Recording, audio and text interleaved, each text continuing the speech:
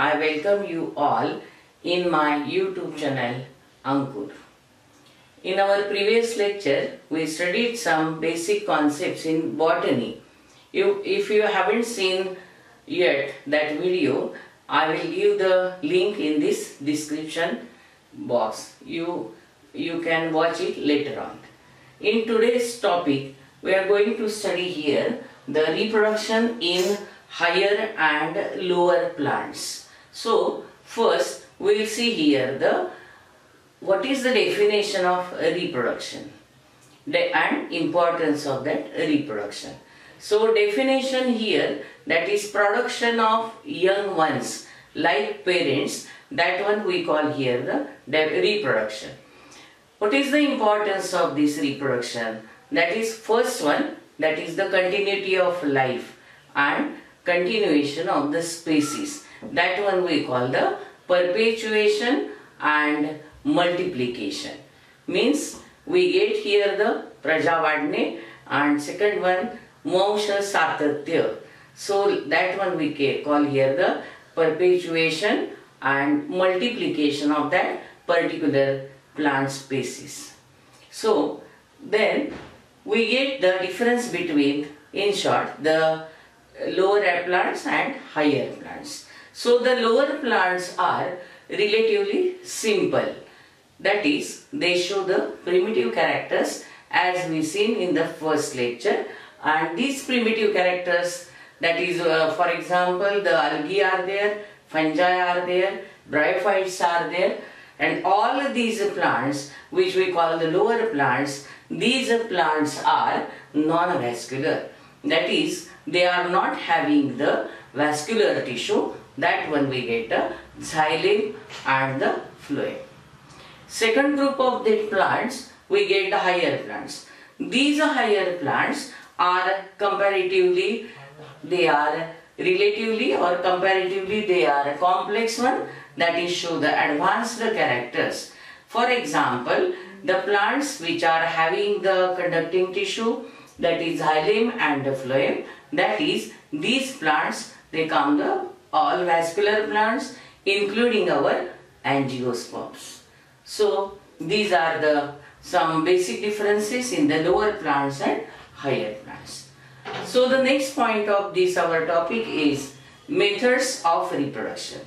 So there are different types of methods, that is asexual and sexual. Sometimes according to some, the vegetative reproduction is also included in this, or it may be categorized in different group. That is, there may be asexual and sexual reproduction, or asexual, vegetative and sexual reproduction. Here the difference between the asexual and sexual reproduction. In asexual reproduction, there is no any involvement of two sex cells. That is, there is no any union or the fusion of two sex cells, that is the male and female. So single organism is involved in that process, that is the asexual reproduction. So after the reproduction of this asexual method, you get the individuals, and these individuals are genetically identical or genetically similar to that their parent from which they get propagated. So such types of plants, we get the one word, that one we get the clone. That is, from single parent you are getting here the same types of plants, and these plants are genetically identical. The another part is the sexual reproduction. The word itself shows that the sex cells are involving in this sexual reproduction, and these sex cells are male and the female. So from that, after the union of this male and female sex cells, we get the offsprings. They show the similarity, or some differences also you may get, or you may get some combination of characters in this sexual reproduction. There are various types of asexual reproductive methods. So these asexual reproductive methods we get generally in the lower group of plants, and these methods are of different types.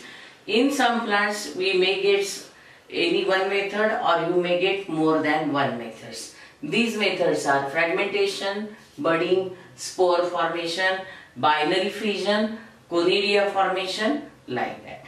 So the first one is fragmentation, that is the same plant or the mother plant. We get here the differentiated into pieces. Fragment means we get the small pieces of that particular plant. Here example is Spirogyra, which is the algae, aquatic algae, and this name of Spirogyra is curved and coiled structure.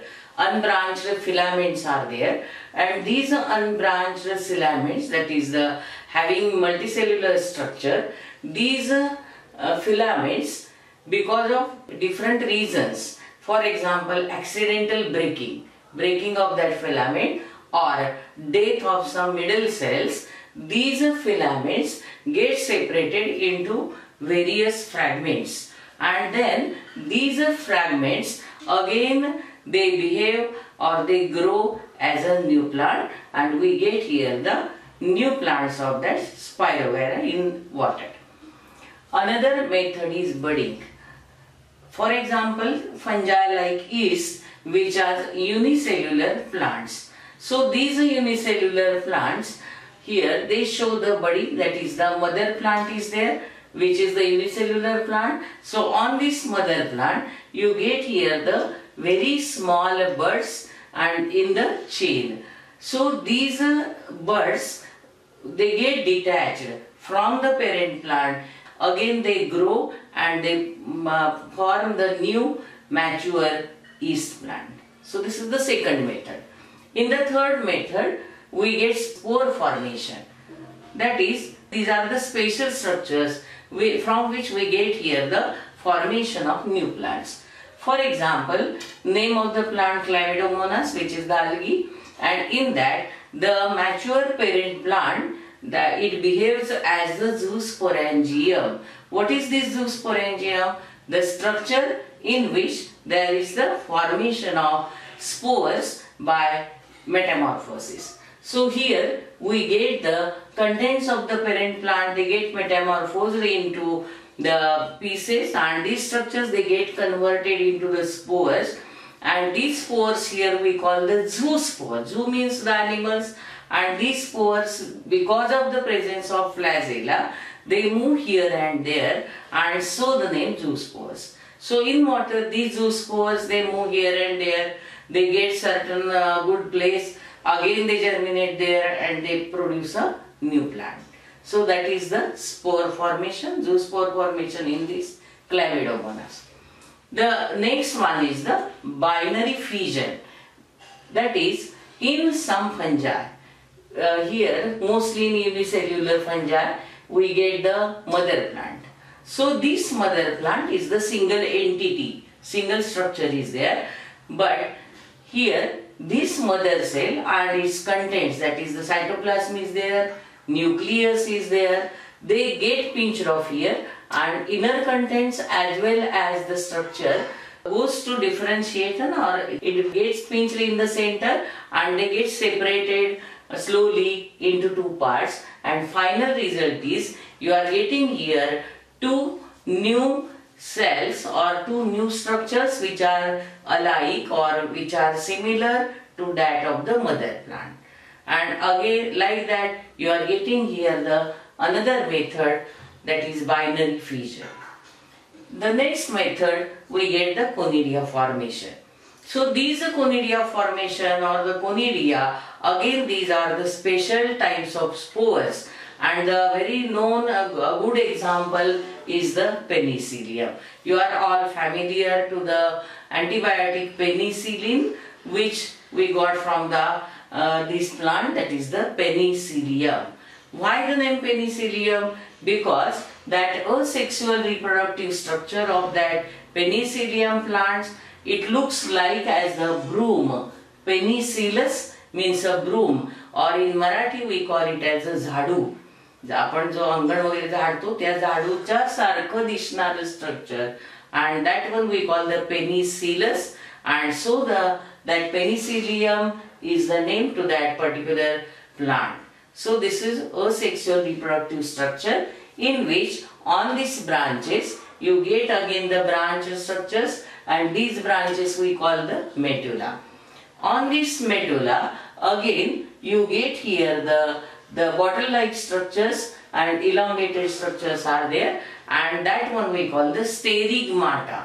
And on this sterigmata again you get the formation of some spores which are in chain. So many spores are there, they are in chain, and all the structure it appears as that of the broom, or we call here the penicillus. Later on, after maturity, these spores or the conidia, they get detached from that penicillus, and again under favorable conditions they germinate and they produce here the new penicillium plants. So totally you are getting here the different asexual reproductive methods in the lower plants.